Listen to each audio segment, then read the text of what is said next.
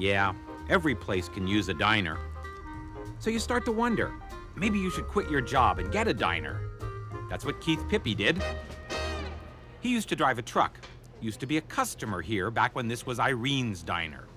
I just got tired of driving.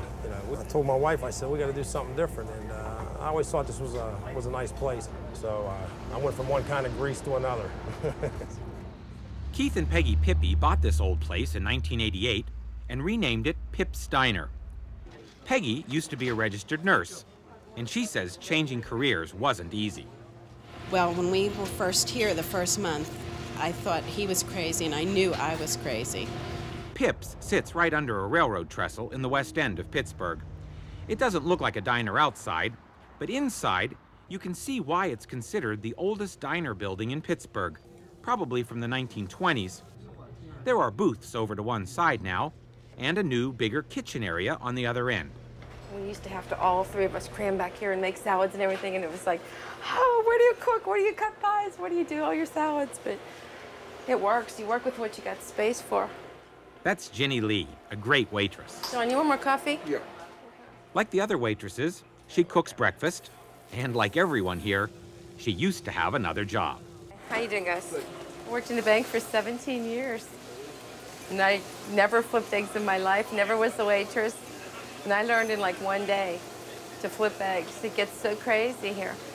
I really enjoy this job. I love what I do. The guys are great. The food's fresh. You know that. The person who's been here the longest, more than 15 years, is Dutzer, the cook. Even she had an earlier career. I was a beautician. Now she keeps the chili and the other pots bubbling, and she opens in the morning. 5:30, I get here, set up the diner, wait on people, come back and cook. That's it. Dutzer, that's my main girl, Dutzer. She runs the place when I'm not around. In fact, she runs it when I am around. Well, some people do know Dutzer's real name, but they refuse to say it because she just goes by Dutzer. We just do breakfast and lunch, and then the grill closes at 4, and we have a lottery machine. So then we have a bunch of guys come in for coffee and stuff after work, and we stay open at 7 for pinochle and lottery. There's one special table right behind the cash register. Well, we have our regulars. We always sit at that table in the morning and discuss things and just a regular talk. And somebody said, boy, that should be called the table of knowledge because we solve every problem there is right here. And that's our pinochle table, too. After lunch, we play pinochle here.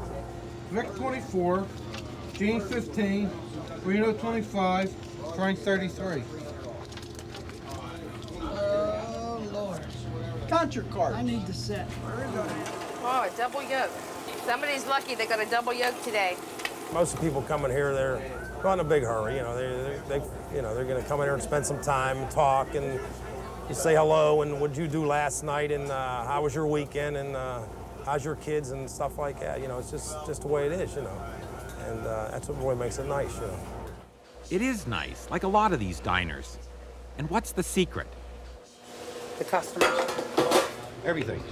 Everything. The hot sausage is excellent. The breakfasts are about the best around. The food, service, everything. Just the atmosphere, It's very like a neighborhood place. This is the diner. If you got to eat in a diner, this is the best one in the city. I think a diner's special because it's so small and you see friends in there. Even if you're a stranger, you walk out, you're a friend. We can talk good, too. Thank you. Okay.